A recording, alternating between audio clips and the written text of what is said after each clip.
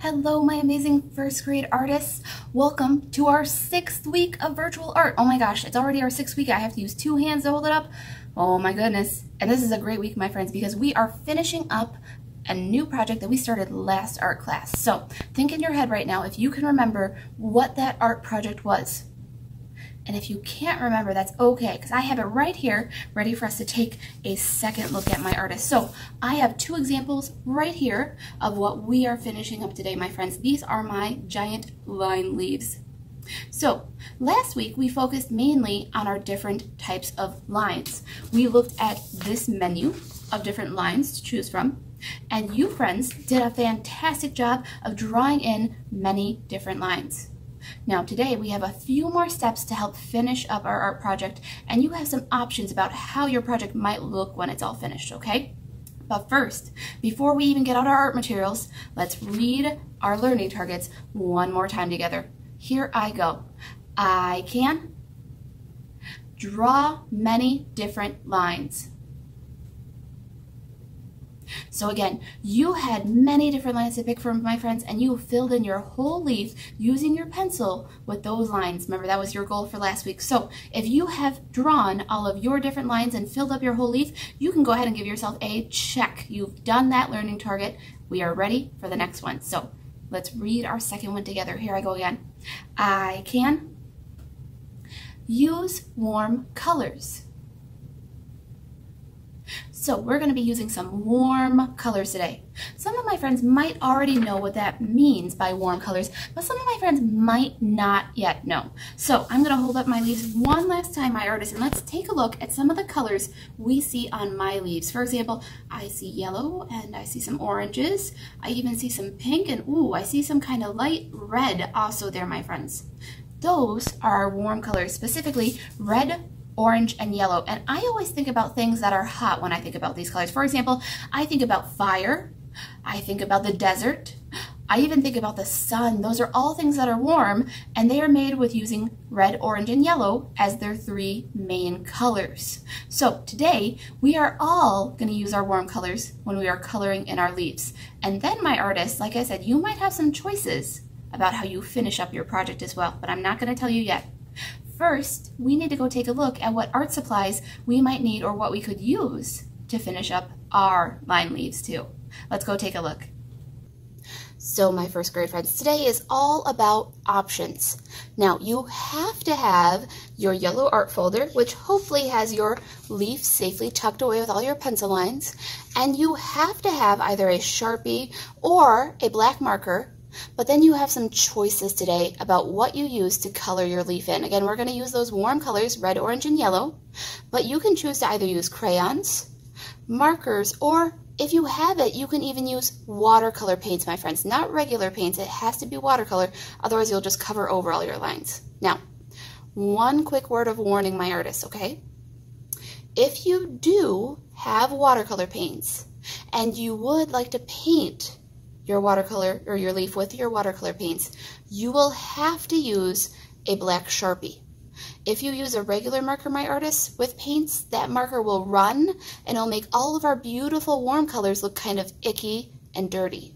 So if you do want to paint your leaf, you need to have a Sharpie for our first step, okay? And as always, my artists, I know some of our adults in our lives and some of our parents might feel like we can't use a Sharpie, but I would like you to really ask your adult in your life, if that is the case, if you could please safely use your Sharpie for this project today, okay? So if you have an adult nearby that you can ask to use a Sharpie, if you need to ask them, please go ahead and do that, and go grab the art supplies that you are going to use today, my artists, so we can get started. All right, my artists, I hope that you have gotten the art supplies that you plan on using to finish up your art project today. I'm ready, so I'm going to go ahead and open up my yellow art folder again. And the only thing that I need today to take out of my folder is that line handout. Please leave everything else inside your art folder for our next art project. I'll even put my paper clip, my whole folder off to the side so it's nice and safe in a way. All right, so first thing first, my friends, before I can even think about using my colors or using my paints in my case, I need to take a look one last time at my lines. And I notice, oh yeah, my lines right now are in pencil. And they were really hard for me to do. I worked very hard filling in all those different areas of my leaf. If I were to just start painting on top of my pencil lines, they might disappear and get completely covered up. I wonder if there's something I could do to make my lines darker that would make them last when I color over them. What could it be, my friends? Oh, right, I have my Sharpie here. Or maybe you have your black marker, my friends. So I'm going to go ahead and I'm going to use my Sharpie and I'm going to go right over top of all of those amazing different lines that I drew in my leaf. You friends, I want you to do the same thing again, either using your Sharpie or a black marker. I want you to carefully take your time and go over all of your different lines. Now, if you need to pause the video to do that, otherwise, if you have it done, you can keep going. I'm going to speed this up for you, friends, and I'm going to have all my lines nice and Sharpied in so you can see how it should look before you start adding your colors. Okay? Here I go.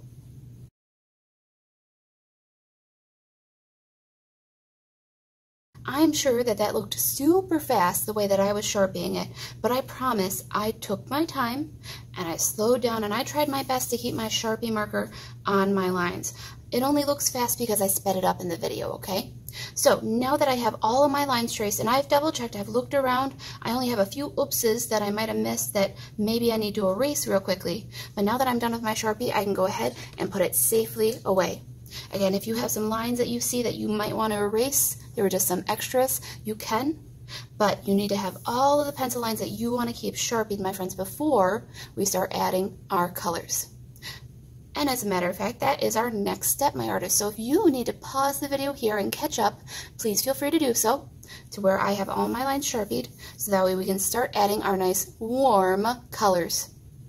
Again, I decided to pick watercolors to paint my leaf in, but if you have something else that you would like to use, my friends, like markers or crayons, even colored pencils, you can.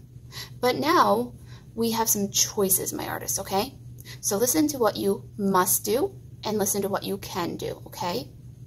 You must color in your whole leaf using your 3 warm colors, red, orange, and yellow.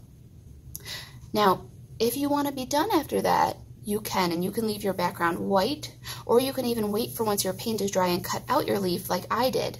That's one of your choices. Or your second choice is this, my artists. Once you're done using your warm colors inside of your leaf, if you would like to use your other colors, your cool colors, blue, green, and purple, on the outside around your leaf, that is a choice you can make as well. For today, I'm just going to show you what you must do. Again, you must paint your whole leaf using your warm colors or color it with your warm colors. But after that, you can choose what you do around your leaf, whether you cut it out or use your other colors to color around your leaf. So I'm going to get started again. Like I said, I'm going to use some of my water, dip into my watercolor paints with my paintbrush, and I'll start painting. Now, you can do one color in each section. For example, maybe this whole section, I'll use my red and I'll paint it in really nicely, being careful around my edges. Or you can just paint your whole leaf using stripes or different lines, however you want to fill your leaf in, my artist, with your 3 warm colors. Again, those 3 warm colors are red, orange, and yellow. So I'm going to go ahead on my leaf, my friends, and I'm going to keep going around. I'm going to paint up my 3 warm colors, and then we're going to take one last look on how it could look if you follow the directions before we talk about turning it in on Seesaw. So once again, I'm going to speed this part up. If you need to pause here or keep going, whatever you need to do, you can, my friends. Here I go.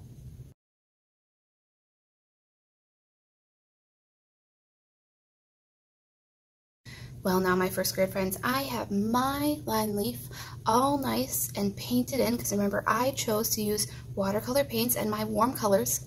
And this is one way yours might look if you follow our directions of using warm colors and filling in your whole leaf. Again, you don't have to paint the different parts different colors. You could do stripes of different colors. You could do blots of different colors.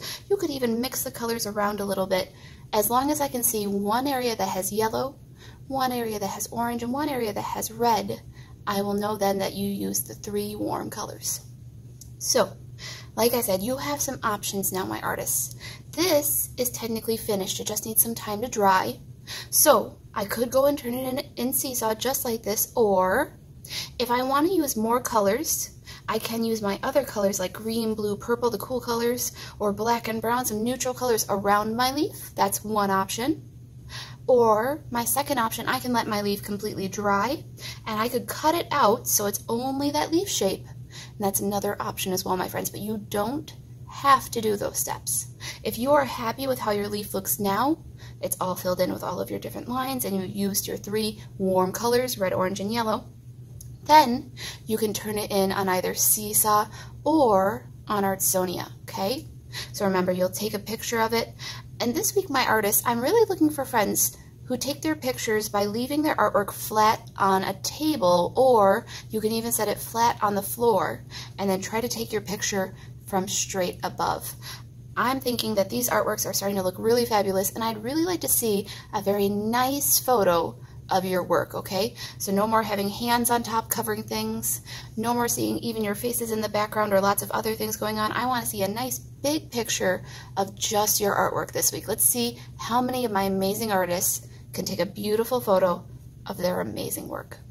So for now, my artists, I'm going to go ahead and say goodbye, and as always, have fun creating, my friends.